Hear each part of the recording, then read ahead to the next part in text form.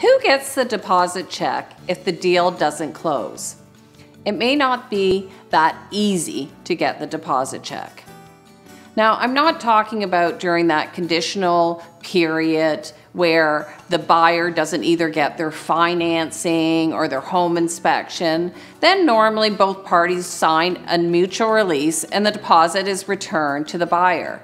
I'm talking about when it's a firm deal and one of the parties doesn't close.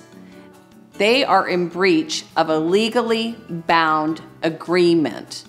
So you might think, okay, well, whoever was in breach, whoever was in fault, it should be the other person that automatically gets the deposit.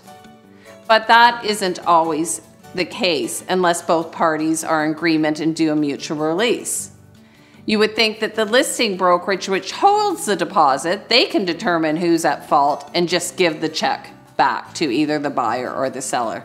Not the case. They're not allowed to. It has to be a court that decides who was in breach of the contract and therefore the other party gets back the check. Now, if your deposit is less than $20,000, you can go to Smalls Claims Court and it will take a little bit of time, but it's not that much money. If it's greater, then it can be a more long and costly process to get that check back. So my advice would be, if you're a buyer, stick to your commitment.